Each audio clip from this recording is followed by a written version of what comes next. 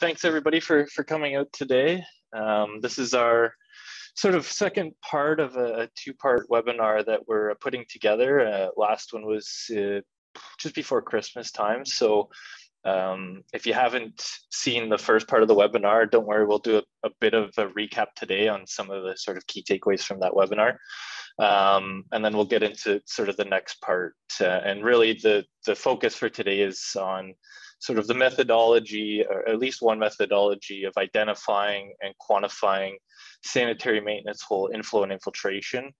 And so, you know, we have a lot of different methods and a lot of different activities that we do at Civica. So this is one aspect of our overall I&I program and I&I strategy here. So encourage you to reach out if there's anything else you're interested in.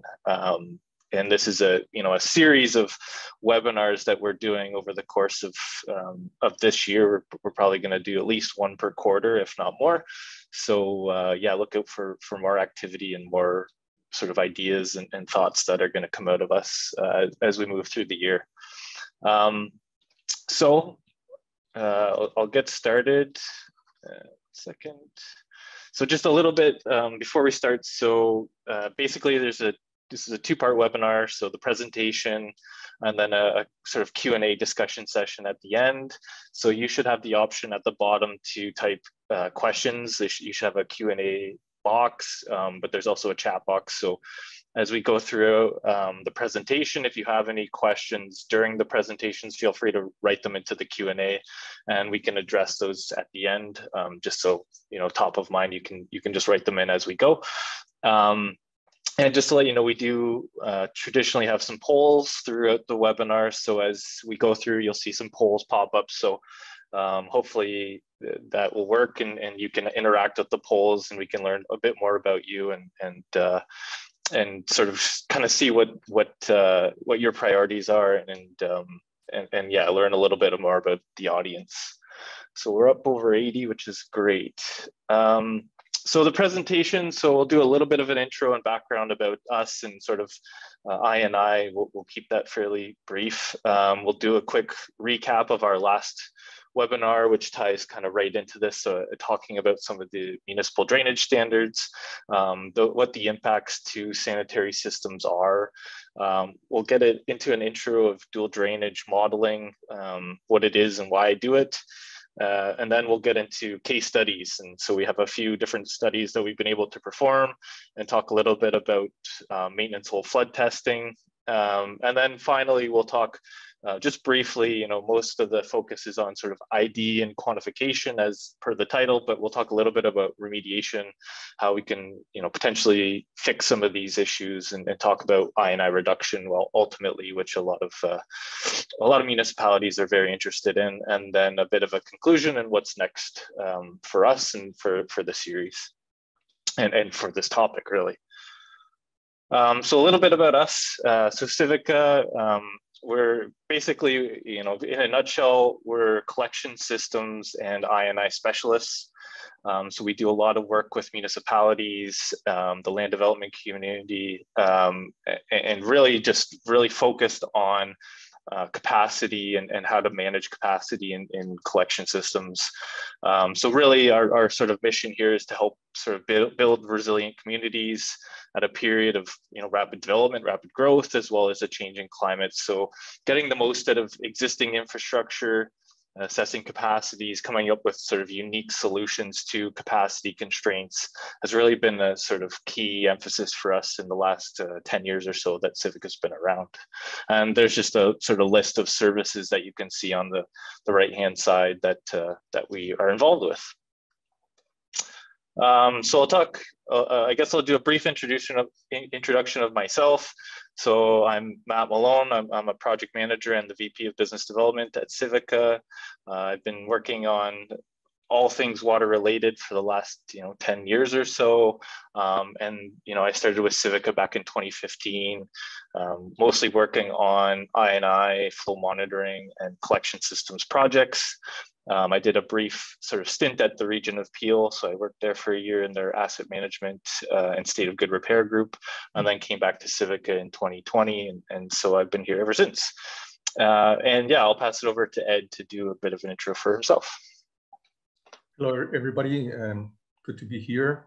Yes, as Matt said, my name is Edward Graham. I know a few of you. I don't know most of you, in fact.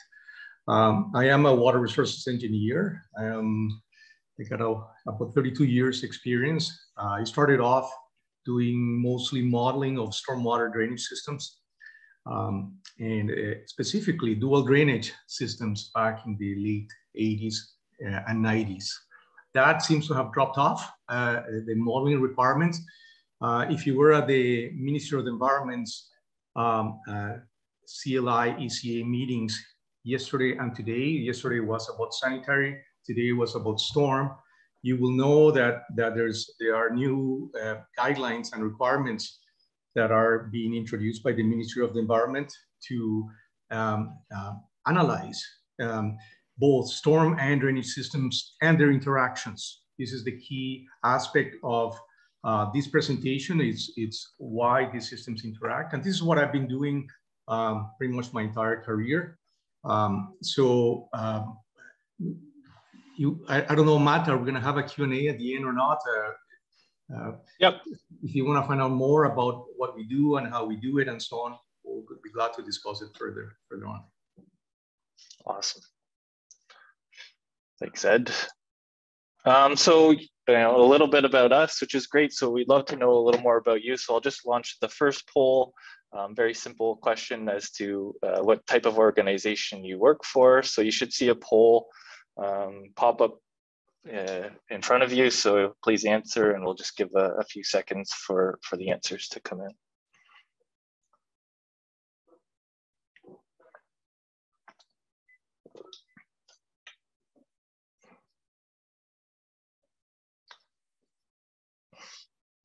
Okay.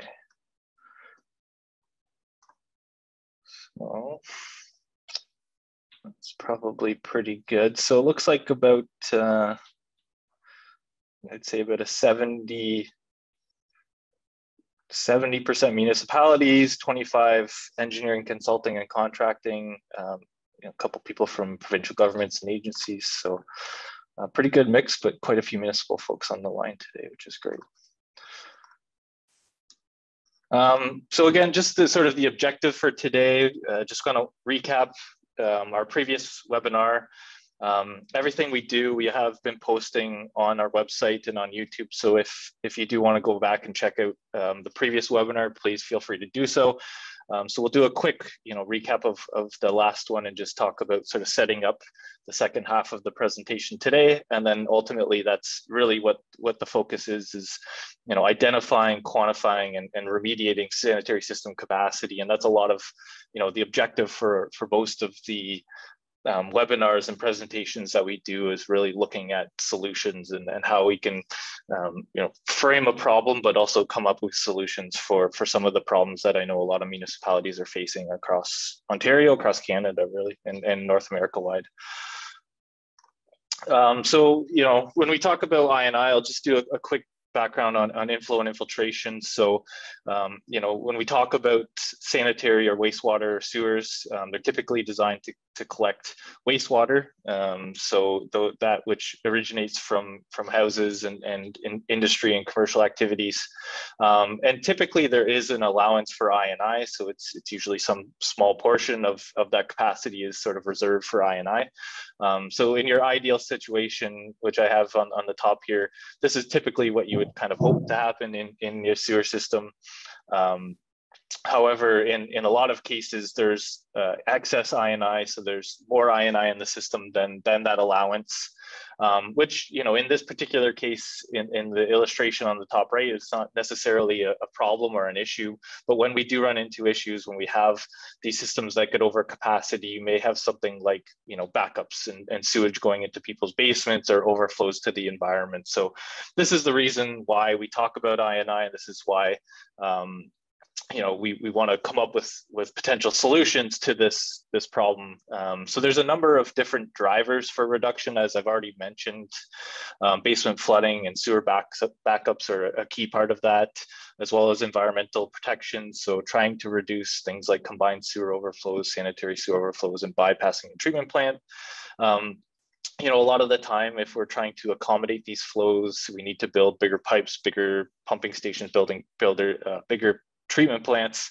And so these are, you know, fairly costly infrastructure upgrades that need to be accounted for and planned for, and ultimately the capital set aside to do these upgrades. So there's certainly a case to try and reduce as much I&I before doing some of those upgrades.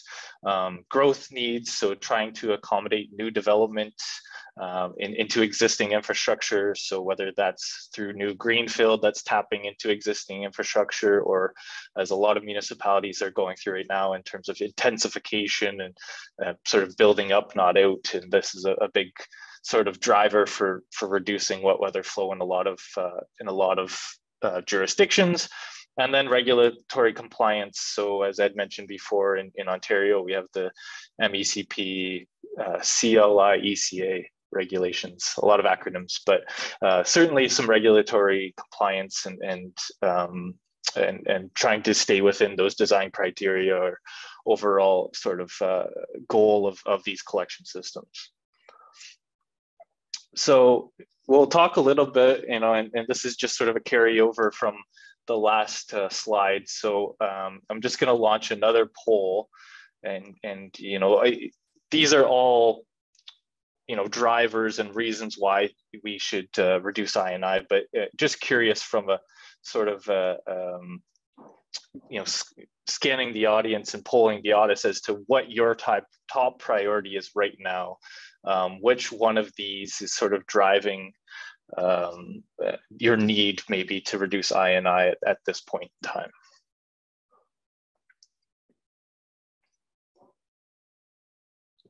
So you should see another poll question pop up. We're getting quite a few answers now. It's quite a mix, I would say, at this point. Wow. So it looks like we've got about 70 answers in so far. So about 20% regulatory compliance, 20% to eliminate basement flooding, reduce bypass and overflows with 20%, 10% for avoiding pumping station and treatment plant upgrades, and about 30% to support new growth. So a little bit higher on the support new growth side.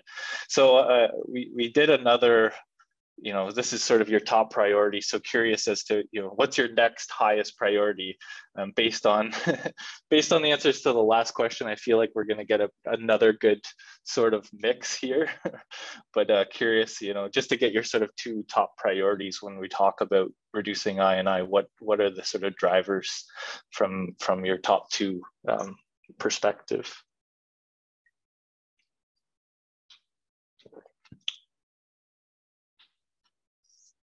Okay, getting close to 70 or so again. Yeah, so pretty even across the board. Another sort of 25% on the compliance side, and then almost 20% evenly split. 10% for basement flooding, 20% across the other three. So a pretty, and you know, they're not mutually exclusive. And you know, when you're doing stuff like this, you're trying to probably tick off as many of these boxes and trying to sort of satisfy multiple purposes when you're doing stuff like this. So not a entirely surprising result, but thanks for that. And so with that, I'll pass it over to Ed, and he'll do a quick sort of recap of our last webinar and kind of what kind of led us to today's webinar. Thanks, Matt. Yeah, so this is basically a review of the previous webinar, but we understand there's a few new people, and you may already be familiar with some of these concepts. I think it's good to refresh ourselves in terms of why some of these problems exist. So I'll start right away with the basic premise of how these stormwater drainage systems and sanitary sewer systems interact at the surface. So we know that if you're a municipality, you have standards, the province has standards, and in pretty much every new subdivision, and obviously in existing subdivisions, we use overland and we use storm sewers to drain the storm water. This happens during a storm. This happens concurrently. You have part of it that goes on the surface. If the storm is not that large, all of the runoff gets captured into the storm sewer systems through catch basins, and the pipes, which is also known as the convenience system, takes away these frequent runoff events. But as storms get bigger, and this is why we design, and we have design criteria, not for the smaller storm events, but we have them for the larger storm events that creates problems if we don't take care of certain conditions. That's why we're establishing a criteria. So the criteria is basically that the overland, the streets, are supposed to carry quite a bit of the runoff in most cases. In Ontario, based on my experience, 99% of the roads are used intentionally to carry anything above the 5-year storm. In some of the regions around here, they use the 10-year storms that goes into the pipe. But the balance, anything above that, is carried overland along the roads and overland flow channels. The problem that we had not fully considered here in our area, there's already papers that you can find all over, and we can provide you some of this, is the impacts of blockages at storm inlets. Blockages basically reduce the amount of water that gets captured into the sewers. It leaves more on the surface. And this tends to happen more during larger storms because a lot of the debris is carried. It's actually a lot of the leaves, I don't know if you know this, but very large storm events even cut leaves off. It comes along with winds, these large storms, and branches fall off. All kinds of debris gets washed off onto the streets. And this is why we have grates, storm inlet grates on the side of the pavement to prevent all this debris from blocking the pipes. But they do block the inlets. And as a result, you end up with more water at the surface than we had intended in the past. So that's why you will see that a lot of the standards, they are asking during design to assume that the inlet grading is partially blocked. I've seen pretty much a uniform 50% inlet blockage assumption that we have to make during design. In other words, we have to oversize the grades. If there's no debris, there has to be more water getting into the pipes. We have to be careful because we don't want to exceed the capacity of the pipes at the same time. So there's a balance to be achieved between the amount of water that you put into the sewers versus the amount of water that you leave at the surface. Hence, in the 80s and 90s, there was quite a bit of dual drainage analysis being done with these hydrodynamic models. And that's when my career started. And I used to do a lot of these analysis for new subdivisions.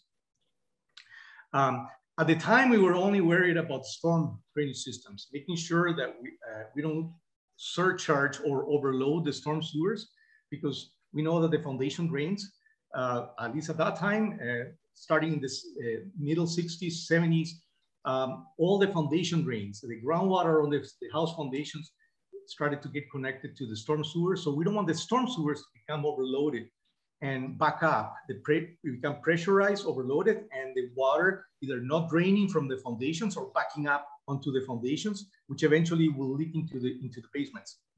So we did this a lot for the storm drainage systems.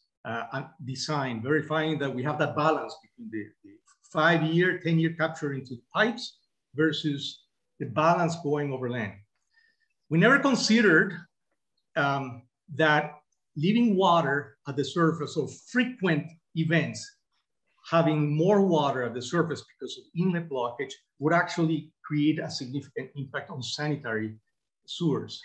So this past year, we undertook a study to assess the impacts of what happens if you do have more water at the surface on the sanitary sewers. And in particular, we went to the lowest common denominator, what everybody has, which is peak holes.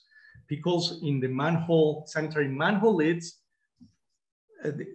are there to allow you to open the lid and also to provide some ventilation. Ventilation used to be a bigger problem before. It still is in some cases now because of sewer gases.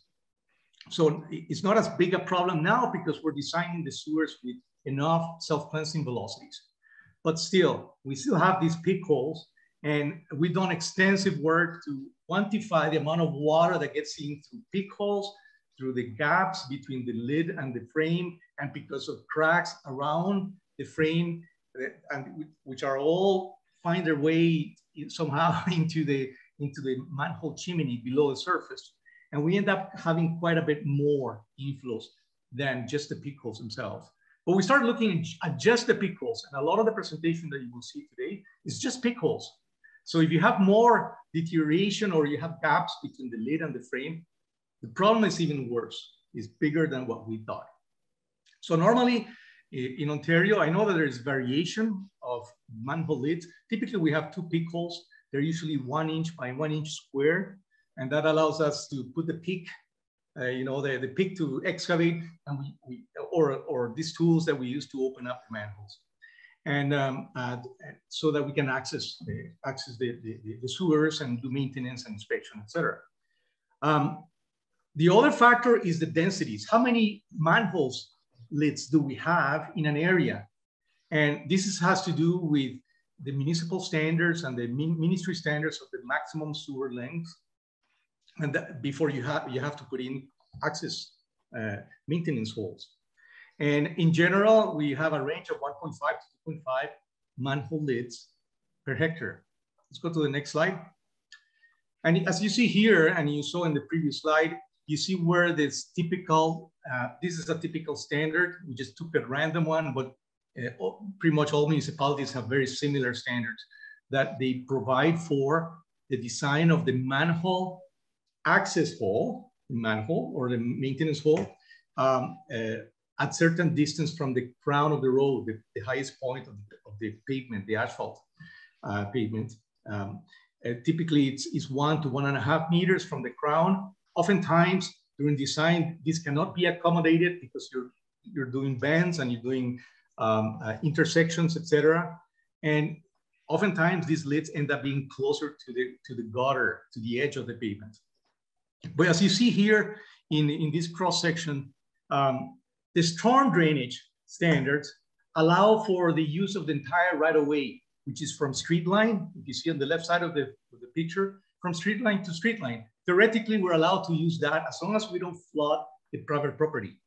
Now, that usually translates to a maximum of 300 millimeter maximum depth, and that usually occurs at the gutter. But because the width and the cross falls, the cross-section slopes are not that steep, we end up with about 190 millimeters to 200 millimeters maximum depth. So this is our overland flow allowance. We can use these roads as channels to convey anything above the capacity of the storm sewers. Okay, so let's go to the next slide. These are photos that we've taken recently, in fact, in some of our projects that we were investigating I&I. And sure enough, you can see in the photos that, yeah, water, this is not a 100-year storm. This is not a 50-year storm. This is actually like a 2-year storm. And in some cases, it's even storms that are smaller that occur during winter when the catch basins are blocked with ice and snow, or intense, not that big storms, but very intense that carry a lot of debris and blocks inlets. So again, we're designing the sewers for critical conditions for the larger storms, but this seems to happen on a fairly frequent basis. So for road drainage, our criteria is that we have to keep the overland flow within the right-of-way, within the public owner-owned land. And we don't want to cause any damages to the private property. So if there's any reverse slopes, driveways, we cannot go exceed the elevation of the high point that goes into the basement parking space in the house. That tends to occur more in older areas, but we do allow up to 200 to 300 millimeters of depth along the road. And what happens when that occurs? Let's take a look at in terms of submergence of the road, and let's keep going to the next slide. Okay, so these are some calculations that I did last year just to prove the basic point. Okay, so what happens when submergence of the road occurs? And this doesn't have to be from property line to property line. This can happen in a frequent storm that goes within the curb, the face of the curb towards the crown of the road, okay? By the way, before I go too far, I was gonna say that this is a webinar. This is not a course on how to do dual drainage. We're thinking of doing that as well. And we need to hear from you if you're interested in taking a course that goes into the details of all of this, because we only have 1 hour, and this will probably be a half a day to 1 day at the least, I would suggest. But what I'm trying to make a point here is the significance of the problem. So the problem is that the storm drainage has a direct interaction with sanitary sewers on a very frequent basis during storms. That's why we've been doing flow monitoring. I've been doing flow monitoring since 1990. And every time it rains, regardless of how new the system is or how old, we always seem to see a response in sanitary sewers when we're monitoring them. Why is that? Well, is it because there's defects? Yeah, there might be some, but every system seems to respond. But the response has to do also with the fact that there is some sheet flow, that goes on top of the sanitary manhole lids, and some water gets in. Now, that should be part of the allowance that we do for design of the pipes. We want to allow for that because it's practically impossible to avoid it. The problem is when you start to have submergence, when it's not just sheet flow that reaches the lids, when you have water running along the gutter, and as the flow increases, it spreads away from the curb face towards the crown of the road. And as you approach the manhole lids, regardless of the state of the asphalt, or if it's a new manhole lid or not, if you have pit holes, this is what's going to happen, what these calculations show.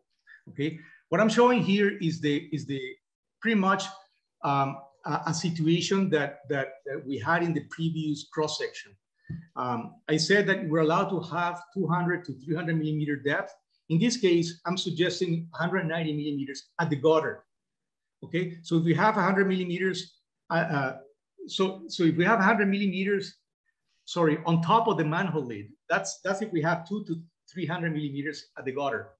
If we have 190 millimeters, which is what we will translate as we move up the cross section of the road, you're gonna end up allowing 1.44 liters per second per manhole through the 2 pick holes alone, not to mention other gaps, other defects in the manhole. So as soon as you have 190 millimeters, you're going to have way more than the allowance, significantly more. In fact, if we take the density of manholes, which is 1.5 to 2.5, and we take the average of 2, you're gonna end up with almost 2.9 liters per second per hectare. The design standard that the MECP revealed yesterday that they're landing on is 0.28 liters per second. That's what we use for sizing the pipe, 0.28. But having 190 millimeters of head above the manhole lid, you end up with 10 times as much. Now, this is the worst case as far as a particular location. The issue is, how much do you need before you start exceeding 0.28? And I don't have it here, but it's very easy. It's an easy calculation. It's just repeating the calculation at the top to find out what's the depth that you need to produce 0.28 liters per second per hectare. And that depth is less than 1 inch. 1 inch of water on top of a manhole lid. In other words, just over 2 centimeters of submergence over a manhole lid, just over the 2 pick holes, you will exceed the design allowance of the pipe, the capacity of the pipe. And the issue is, what's the cumulative effect? And you cannot just multiply times the number of manholes, because every manhole is located at a different position on the cross section and a different position along the longitudinal slopes of the roads, different road shapes. And this is where the dual drainage modeling comes in. There's a dual drainage analysis that accounts for all these variables, the amount of water that gets generated in terms of runoff from the area based on imperviousness, initial abstractions, the storm intensity, all of this gets entered into these dual drainage models so you can predict the spread and the depth of submergence or not over each sanitary manhole lid. And so you can do this for different types of storms, and we can assume different blockage factors of the inlets, so you can make decisions what's going to be your criteria to waterproof some of these manhole lids, or reduce 2 peak holes to 1 peak hole, to improve the asphalt around the structure. It gets into asset management, in other words, not only to the design criteria. But this applies not only to new subdivisions, but existing problems in existing subdivisions. So you can go back and do this analysis and start fixing I&I problems that you may have. The only caveat I'm going to say is that this dual drainage it requires very good surface topography, in other words, LiDAR. And we've been doing LiDAR, and we calibrate the LiDAR with total stations or GPS survey equipment to make sure that we have really good surface topography, because it's not just the hydrology, the runoff directions, but it's also the hydraulics. It's how deep the water will flow on the street and how wide the spread will be. So let's go to the next slide. Okay, so this is an example of the type of analysis that we've been doing now. A lot of this has been research just to prove the problem to the ministry, and so that we can solve a lot of these problems with the manhole I&I. Not only are we going to solve the I&I problem in many cases, but we're also going to solve storm drainage problems as well. If you're leaving too much water at the surface, you can get water to go into the private lots and go into window wells on the side of the houses, or you can surcharge your storm sewers. These two systems interact primarily because the storm drainage system becomes overloaded either at the surface or within the pipe. So dual drainage, so what is it? Basically, it's not that complicated, but it's somewhat detailed. You need detailed surface topography, okay? And you need the inlet locations, you need the inlet types, the grades, and you have to make some assumptions about blockages in the inlet grades so that you can make a decision as to whether or not you increase the grade size, so that even if it is 50% block, the grade doesn't become your control, how much water it allows into the sewers. So it basically, dual drainage is modeling runoff flowing along the overland system and providing for the capture that happens into the pipes at inlets, into the minor system. So the technique accounts for the area, the grass areas, the impervious areas, all of that, which is what we used to do. Somehow we stopped doing it back in the, I'm gonna say early 2000s. But now we have better tools, so we can, and better survey, if you're working with designs, you just basically take the design. You have the plan and profile drawings of the streets. You have the storm drainage area drawings as well. You have our overall subdivision storm drainage area plan. You know the catchments. You know the slope of the roads. You know the cross section of the roads, and you know the proposed location of the catch basins, and you know the catch basin type, and that's it. It's a fairly redoable process. It's easy to review as well. Make sure that you're connecting every pipe the way it's supposed to be. It's an expanded version of the rational method accounting for the overland flow. In other words, using hydrodynamic models, which are fairly widespread nowadays. So again, you have to get an accurate representation. That's one of the keys. Get an accurate representation of the major system, the imperviousness, pervious, the slopes and connectivity, and then the catch basin locations, grade types, and so on, because they're repetitive. This process repeats itself. Next one. So again, just as a summary, you see here, these are photos that we've taken again recently ourselves. You see in one case on the right-hand side photo, the manhole actually being closer to the crown of the road than the sanitary. In this case, the sanitary had to be closer to the curb because of the bends or the intersection and the way that the sanitary sewer was designed. We need to do this dual drainage analysis to predict both the storm drainage performance and the sanitary manhole lids that are susceptible to submergence. You only need a couple of these to begin to have surcharging in the sanitary sewers, and you just add up some defects, some cross connections in a sanitary sewer, and then you have flooding or you have surface spills. So MECP has implemented some guidelines already that says that you should do an analysis. It's not telling you what type of analysis, but this is the only way that I know, at least. If you have other methods, I'd love to hear about it. But like I said, we've done this recently several times. I used to do it almost once a week when I started my career in the 80s, early 80s. And this is one way that we can tackle the I&I problem in sanitary sewers, and making sure that the storm drainage is fully understood and we're not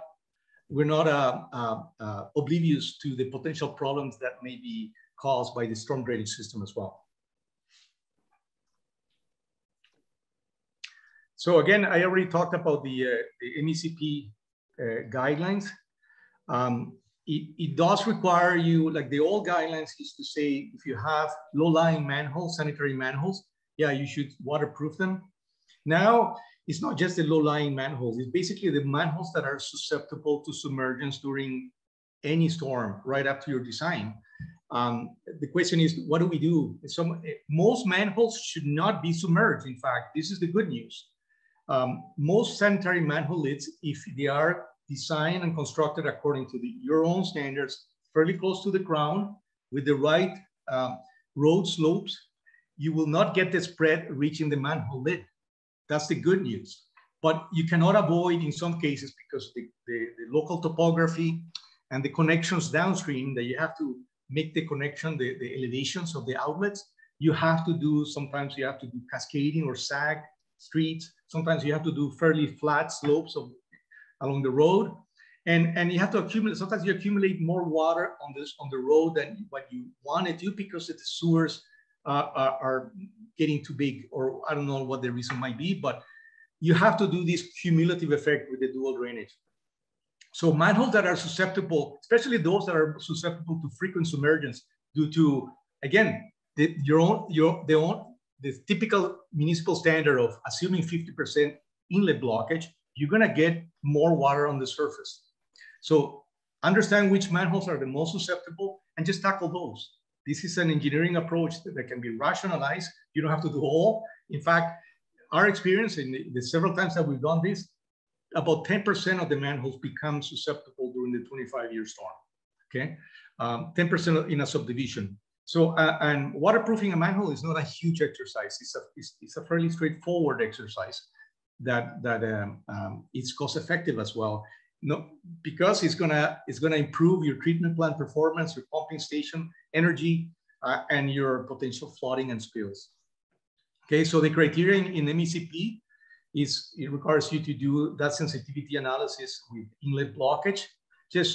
And then you have to make sure that, yeah, the system is performing as it was intended. I would challenge anybody here, if they have seen any analysis that verifies whether or not the catch basin spacing and the grade are sufficient to capture the 5-year storm that we normally do prescribe. I have not seen anybody do this verification. This will do that as well. It will verify that the catch basins are properly spaced, that the grades are not too restrictive or too open, and that your storm drainage will perform well, and your sanitary sewer inflow at vulnerable manholes will be controlled. Thanks, Matt. Awesome. Thanks, Ed.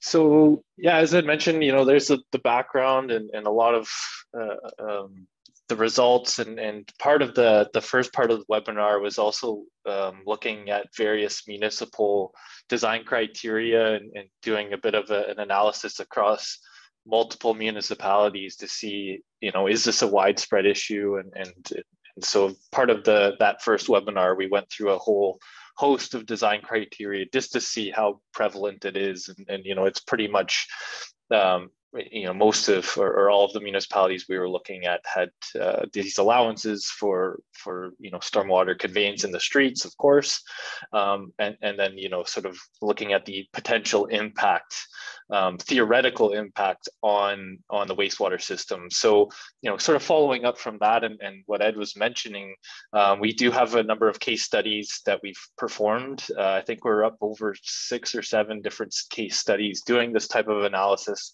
looking at it from a stormwater management, but also an I&I perspective. So I'll just quickly run through a couple case studies and the results from those, just to kind of give some credence and a little bit of a case study to show that this is what's happening in the field and some of the results that we're getting from doing this type of analysis. So this first case study is just a small sort of pilot we did, 32 hectares. So we modeled under various conditions, as Ed mentioned, without any inlet blockages, also with some blockage. So in this particular case, we had 5 of the 50, so around 10% of those maintenance holes were susceptible to flooding. We had an inflow sort of peak flow rate of 9.2 liters per second from these flooded manholes, which translates to about 9.3 liters per second per hectare, just from these sources alone. So if you did have other sources of I&I, which most systems do, you can just kind of stack that on top and sort of understand what the potential problem might be in this particular area. So one of the things that we wanted to highlight as a particular case study for this background and this type of analysis. Case study number 2, similar type of result, a slightly larger area, 100 hectares. This is inflow quantified during about a 25-year storm. So the peak flow from these alone was around 0.48, liters per second per hectare. Again, around 10% of the manholes in this area were also susceptible to flooding as part of this analysis. So we're really looking at what's happening during these events and which ones, targeting the ones that are more susceptible to flooding and looking at the whole system as to where to best focus our efforts. And then the third one that we've done, again, 45, 50 hectare study area, another sort of 25-year storm as well. And this one, we see quite a few are susceptible to some sort of flooding. In terms of the numbers that we have that have a significant amounts, over 100 millimeters of rain, is around 20%, 15 to 20%. So a little bit higher than those 2 previous case studies.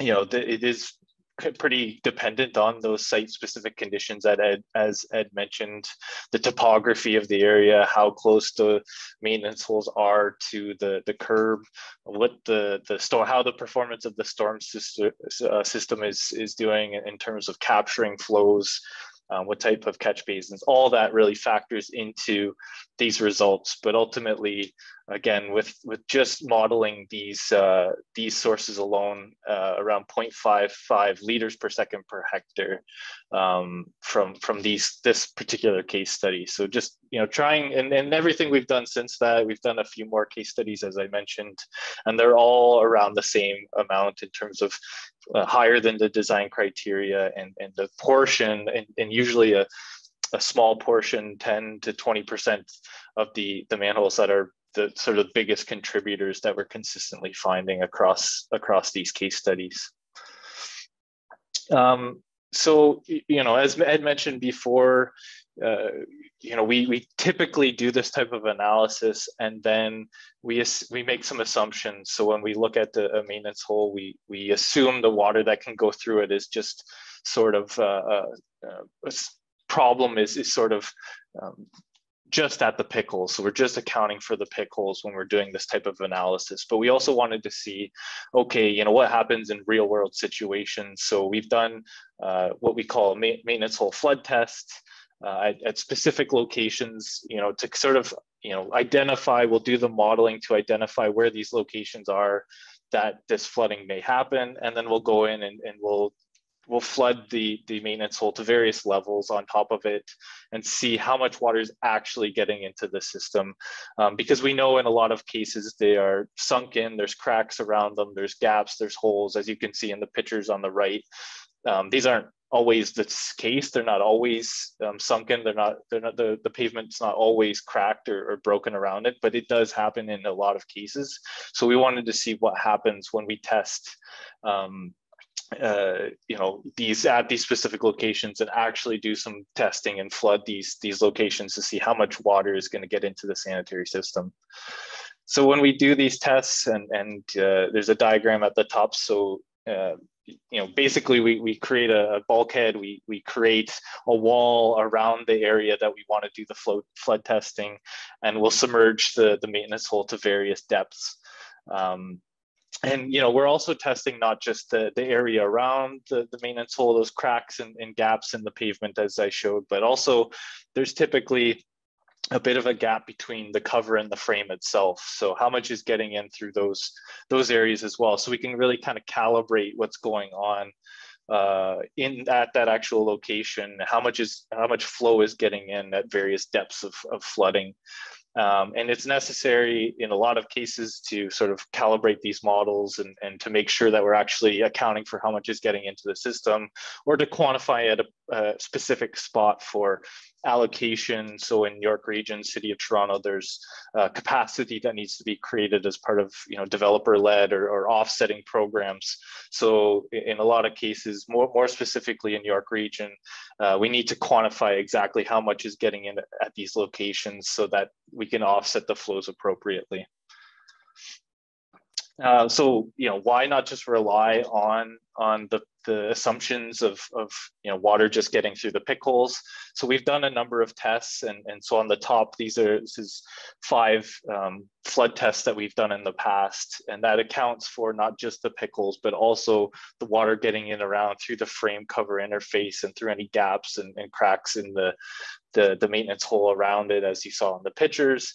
And so we're seeing anywhere from 25 to 150% more flow getting in through these systems than just through assumption of the pick holes only. So and this is pretty consistent. It depends again on the site specific conditions, how much water is actually going to get into the system if it's flooded, but we can just tell that there is underestimation happening in a lot of these locations if we're just assuming that the flooding is only getting in through those pick holes. So again, to help quantify for I&I purposes, updates for your input to the model. So if you do this across a range of maintenance holes and condition type, you can kind of see how much you should be assuming is getting into the system, at least as an initial input. And to be conservative, you can use the pick holes only, but it depends, I guess, on ultimately what you're using that model for and how much you want to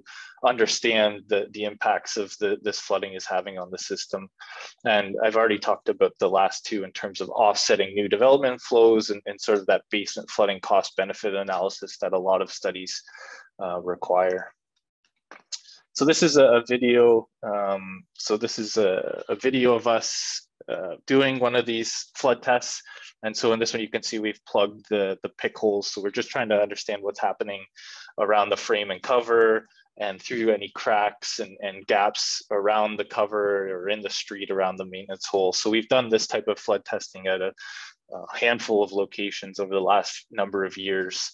So you can just see based on how much water is getting in at various flood depths, and you need to compare that to the model outputs, obviously, to see how much is getting in at these locations. But this is a type of test that we've been doing to actually quantify at a site-specific sort of scale to see how much is getting into the system through flooding and through the flooding and manholes that are susceptible to flooding as part of the dual drainage analysis to quantify the impacts on the sanitary system. Just a quick slide or two on so if you identify the problem, you're able to go out, maybe you're making assumptions as to how much is getting into the system, or you actually do some flood testing. You're able to identify these locations that should be sealed. And so there's multiple products available for sealing. A lot of the newer products are getting written into OPSD or various design criteria to be allowed to be installed in various locations. So really the target is to look at those that are most susceptible to flooding and target those ones, obviously.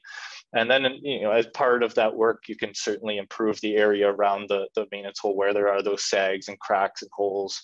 So traditionally, as you're excavating out the area around the maintenance hole to replace the lid and put in a fully sealed frame and cover, you'll just naturally sort of remediate those deficiencies around it as well.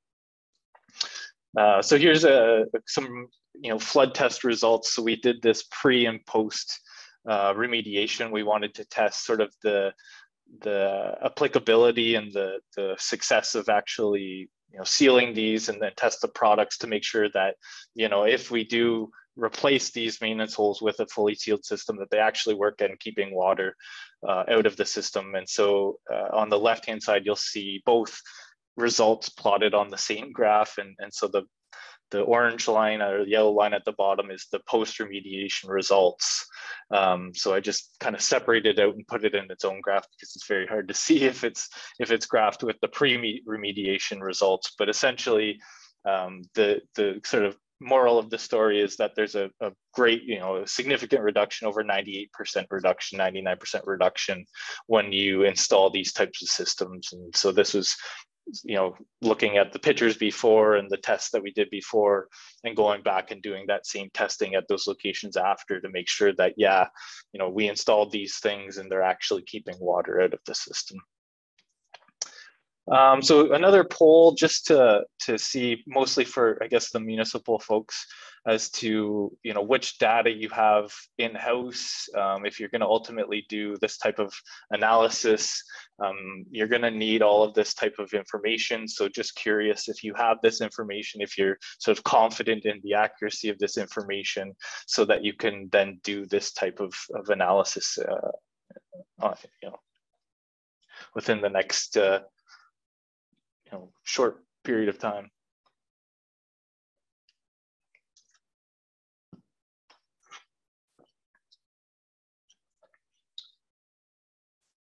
Okay. Probably give this one a couple extra minutes.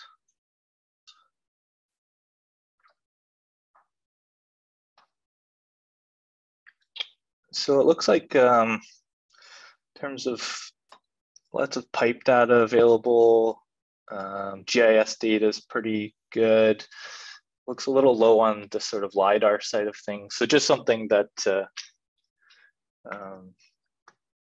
we may need to look at. So, okay. So just some sort of high level conclusions. So we can kind of see that the impact of stormwater and conveyance in the overland system is having sort of an impact on sanitary wastewater systems, and probably more significant than previously believed or really thought of. And so the solution is not necessarily to just run and increase, the size of pumping stations and treatment plants. There are other approaches available, and this is one component of an I&I program. And a potentially significant amount of flow that we can reduce from these systems, if we use this across a municipality and look at the percentage, the 10 to 20%, let's say, of susceptible ones that are susceptible to flooding, and cut those out when it comes to saving capacity and restoring capacity during some of these larger storms. These are, as Ed mentioned, this is a solution that's applicable not only to new subdivision design, but also going into existing areas where you may have I&I issues, doing this type of modeling, identifying where you may have flood sort of susceptible areas on the streets, and looking at where the maintenance holes are and how they may interact, and looking at which ones may be best for sealing. And this isn't a problem. We've looked at more in depth into Ontario for sure, but there's very similar design criteria across Canada, across the US and Europe. So this isn't something that is just isolated to our location. So what's next? So there's a lot of stuff that's going on. Ed already mentioned the provincial drainage standards, municipal standards that typically trickle down and use the province as sort of a backbone or a guideline for updating their own standards. So looking at ways to identify these locations and doing this type of analysis to find, sort of cost-effective ways to reduce I&I. There are methods and tools available. There's, as Ed mentioned, the hydrodynamic models, and you know, a lot of people are very familiar with using these. So there are sort of tools and methods available to do this type of analysis. You know, we've certainly, as Ed mentioned, talked about doing training about how to do dual drainage modeling, how to get the right data, how to work with that data to do this type of analysis. So that's certainly something that we're interested in doing. And then all the other sort of initiatives that go kind of hand in hand with doing I&I reduction and looking at system capacity. So whether that's you're looking to reduce basement flooding, spills and bypasses and whatnot. So just a lot of the other things that sort of go hand in hand and are very synergetic with the work that we're doing with this type of analysis. So I'll just launch the last couple polls, and then maybe, I don't think we have too much time, but Ed, maybe we can answer a couple questions if people are interested in sticking around. We can certainly answer some questions, and hopefully, if we don't get them to today, we can certainly follow up with some emails and reach out to people if they have any questions. I guess maybe, Ed, while we do have a couple minutes, so the first question that came in, maybe if you want to tackle this one, because you're more involved, is the MECP open to changing their standards for I&I in sanitary sewer construction? That was a question. And I guess, I mean, we're not the MECP, so I guess we only have some say on that, but I don't know if you have an opinion or sort of insights into that question. Based on what I know about the MECP, the Ministry of Environment, they do have a standards for the design of sanitary sewer pipes, which are, again, the one that they released in the latest draft, which is pretty much the final draft. It's 0.28 liters per second per hectare. They don't distinguish between construction periods versus once a subdivision is stable, it's occupied and fully assumed by the municipality. The design standard, something new that came out from the standards that they just changed. They're basically saying that rate should not happen over the life of the sewer, which is typically 50 to 100 years. So, which means that during a 50-year storm or a 100-year storm, you should not be exceeding 0.28 liters per second per hectare. So if you're doing a monitoring program and you're measuring I&I during normal events or even a 2-year, 5-year storm, which would be a reasonable event to capture during a 1 to 2 to 3 year monitoring period, you should be capturing quite a bit less than 0.28 liters per second per hectare. So the new standards that they're releasing, they're clarifying what the expectations are.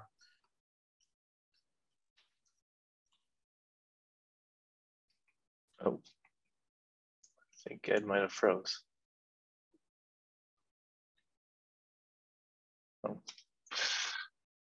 Oh. There he is. You froze for a second there, Ed. I think you're back.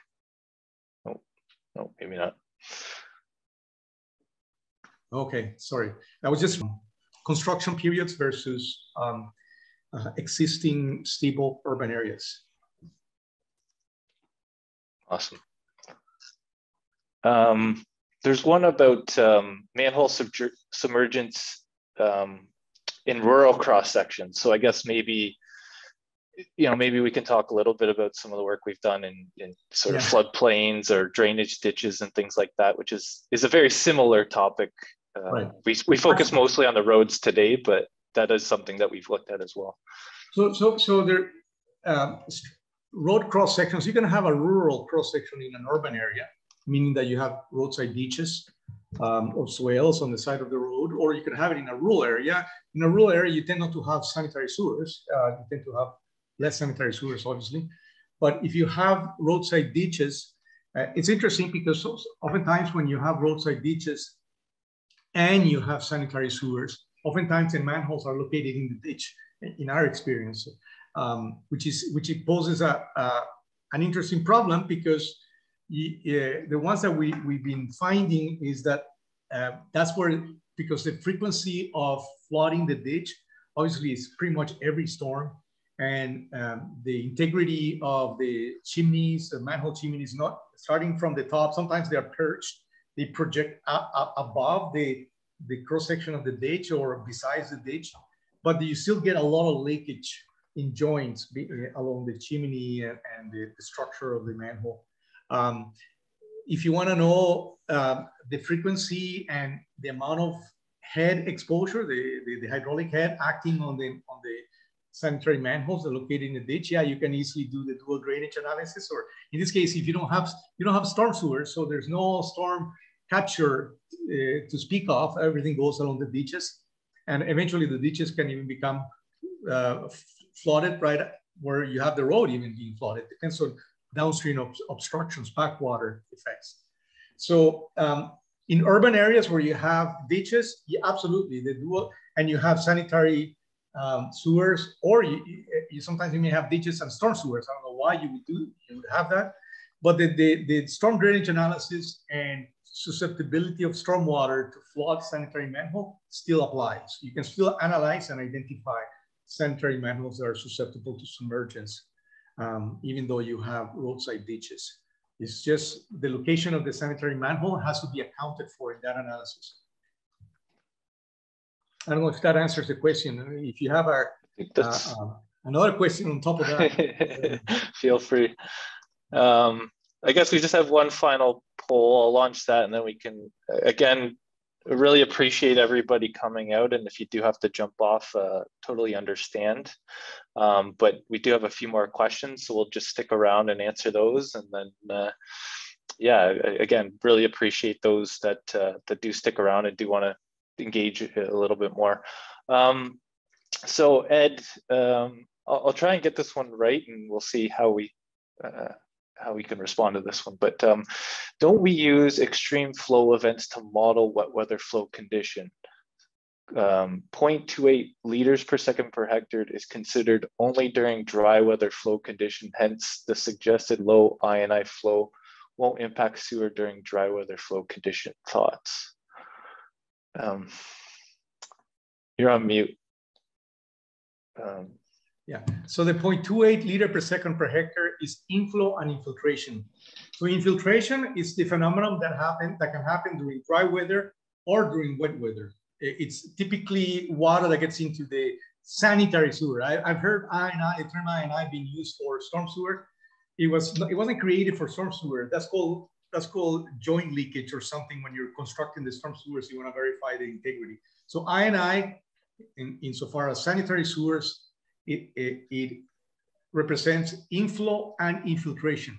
Infiltration is basically groundwater, or what I call trench water, the water that flows into the original sewer trench, which oftentimes is more porous material, is usually granular material, and water usually builds up within the trench around the pipe. And if you have leakages on the joints or cracks or holes in the pipe, you're going to get infiltration. That's infiltration. Inflows are more direct, just manhole peak holes, that's a direct inflow.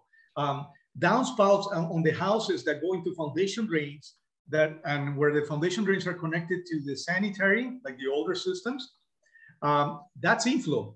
It's a very fast response, and every storm creates inflows into the sewer, a sanitary sewer. So 0.28 is the allowance that the Ministry of the Environment it has as a requirement, as a minimum, to size the sanitary sewer pipes. So you have an area, you multiply it times 0.28 liters per second per hectare area, and you get the flow that you should be accounting for when you're sizing the pipe. That's the inflow and infiltration. Then you also have to add the dry weather flow on top of that. So there's dry weather flow and wet weather flow that gets added together when you're sizing the pipes, when you're first designing the pipes. So INI typically refers primarily to wet weather, because infiltration occurs during dry weather, but it's not as large as the infiltration that occurs during wet weather, because there's water that the water table tends to rise during wet weather as well. And pipes usually can handle the infiltration, the groundwater that rises above the joint, the seals, and the seals are leaking. And yeah, you will get some of that water, but I've never seen sanitary sewer be surcharged during dry weather or have problems during dry weather unless it's right beside a river. Oftentimes when you have a river or sometimes storm sewers that are, but not even storm sewers, because storm sewers don't carry water during dry weather. So typically it is a wet weather problem, I&I. And the 0.28 includes the allowance for inflow and infiltration, and most of it should be infiltration, the allowance. Sorry, inflow. Inflow is the greatest amount that affects capacity. Okay. What should here's a good one. What should be the I&I allowance in a new system?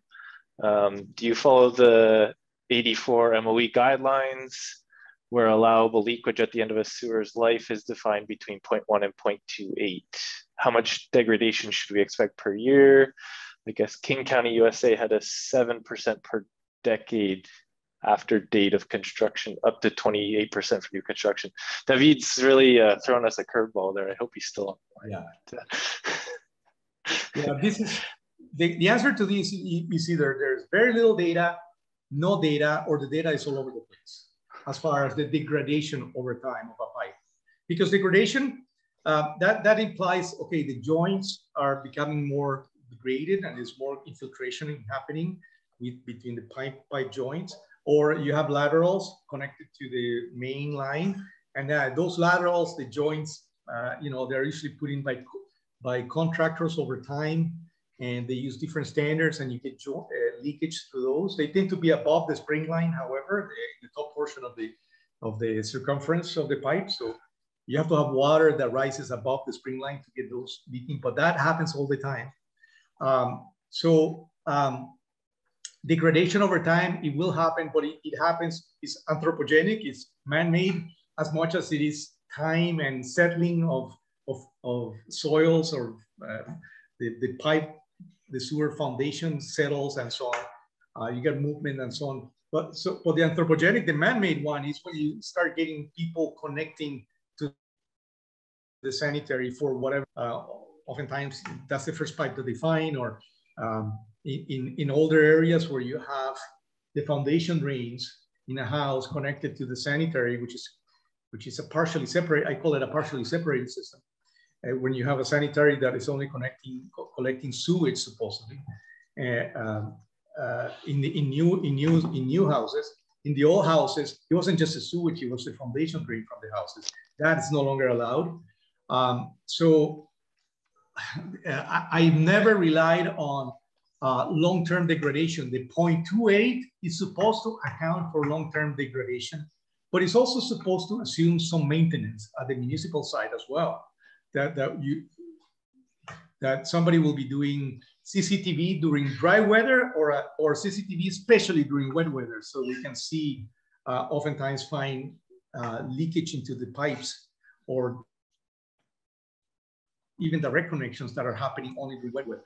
So if you are maintaining your system all the time and inspecting it, the 0.28 should apply over the life of the pipe. That would be my answer. Awesome. Is it possible to mandate installation of watertight covers for sanitary manholes throughout all developments? Yes, I would say if you're the owner, if you're going to be the system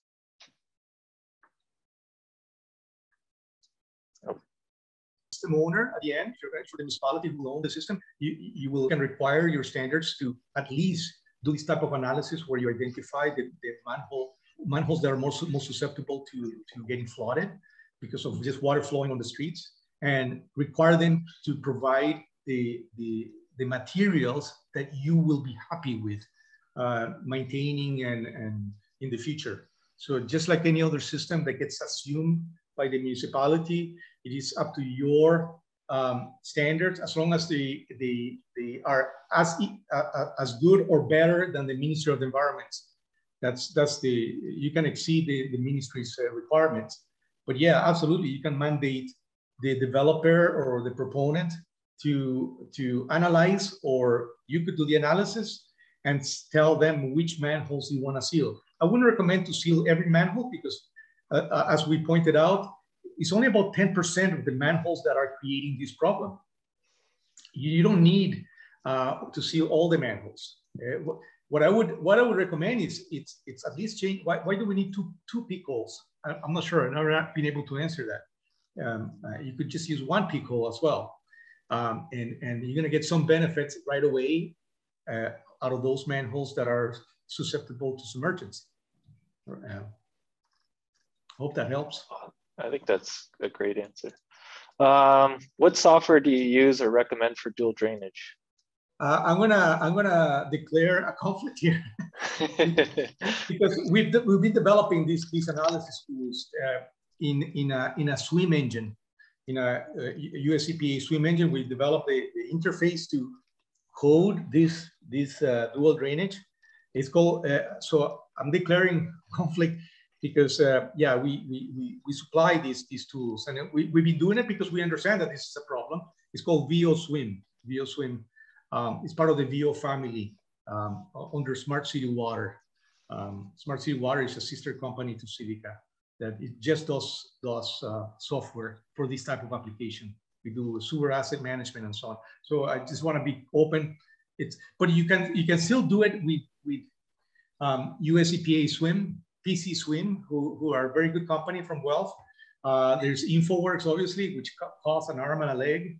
And there's DHI, there's various hydrodynamic models. You just have to be, when you code this dual drainage, you just have to be explicit about how you code where the inflows occur at each catch basin location, because you're removing water from the surface, putting it into the sewers, and the rest over, the carryover, has to remain on the surface. So the way that you code these dual drainage models is very important. VOSwim, it just makes it easier because we see the need to do this many times, and we need to do it very fast.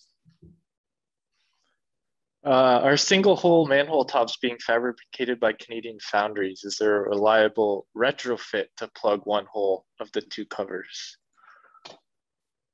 Not that I'm aware of. I know we have looked in the past at some plugs that they're using down in the US. There's some plastic ones, some stainless steel ones. There were some concerns with getting sheared off during snow plowing, stuff like that. So that was some of the considerations that we took into consideration. And then also, just the fact that there was a significant portion of water potentially getting in through the frame and cover interface and those gaps and cracks and holes around the frame itself. So those are things that we kind of looked at as part of doing this type of work, the remediation part anyways in the past. I don't know of anybody. I know there are foundries and manufacturers that are making fully sealed sort of gasketed bolt down or paddle lock systems. So I know that those are prevalent, but I don't know if any. I don't know, Ed, if you have anything to add to that. But yeah, I've seen different types, and they are as simple as using cast iron bolts and nuts with pressure washers. But the material, you want to avoid corrosion by putting different types of metals. So we can look into it and get back to you guys as far as.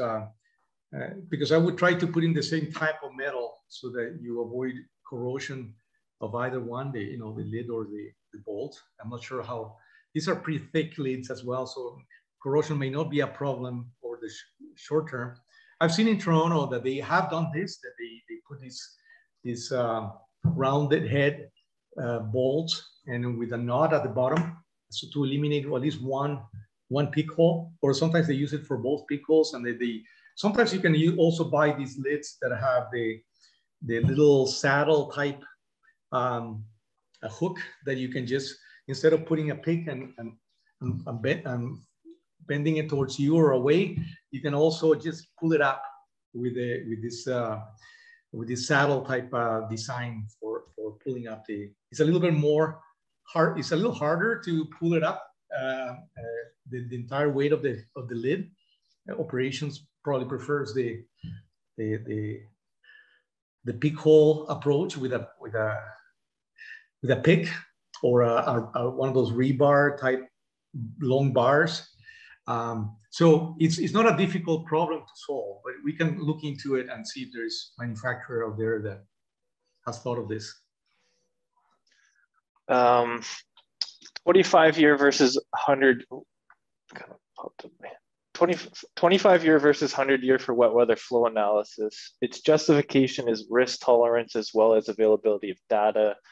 There will be margin of error when we don't have long-term data and extrapolate from small events for large events. Like sort of a common question. I don't know if you have any thoughts on that, but lots of thoughts.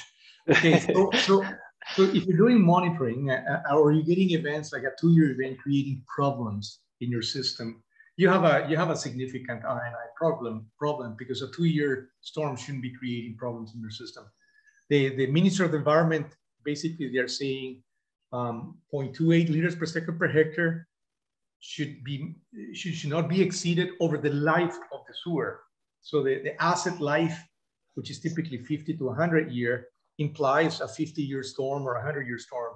That's quite rigorous, and it's hard to match, because if you're measuring I&I rates in the range of 9-10 liters per second per hectare in an average storm, and you start to project what kind of I&I you would get in during the 100-year, I'm pretty confident that you're going to exceed the 0.28.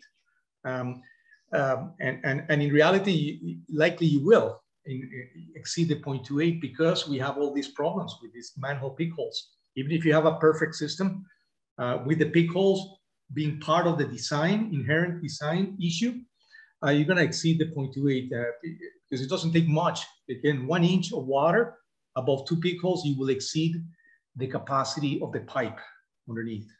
So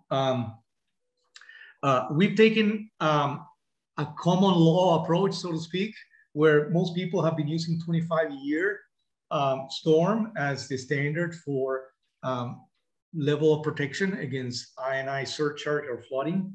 I know Toronto uses the July 1st, 2001 storm, which is equivalent to a 1 in 25-year storm, I believe it is. York Region, the same thing, 25-year storm. In US, they use a 25-year storm. But the MECP now is coming up with this over the life of the structure standard, which will raise the requirements. But at the same time, at least the people that I've heard from MECP, they're quite reasonable. They want you to get started in understanding how your system is performing by monitoring it and begin to think and plan future improvements. So by just adopting, let's understand the system. Let's see where the biggest problems might be. Let's start tackling those. You may still allow surcharge in one location as long as you're not flooding basements. And as long as you have capacity at the treatment plant or at the pumping station, if the rest of the system is fairly, doesn't create problems. So understanding the system is the first step. If you already have a problem and you know that you don't need to understand that there is a problem or not, you just want to focus on where the maximum benefit will be achieved by fixing the biggest problem within that area. So, but the ultimate direction is, 0.28 over the life of the sewer, which is 50 to 100 year. And by the way, I've had comments about why do we use the 100-year level service for storm drainage. Storm drainage being combined sewer and overland. We're supposed to prevent flooding of houses and property. And for storm sewers, for sanitary sewers, why 25-year? That's a good question. And this is maybe one of the reasons why the MECP is now saying over the life of the sewer. Use 0.28 as your design standard, and that should not be exceeded over the life of the sewer that you're designing.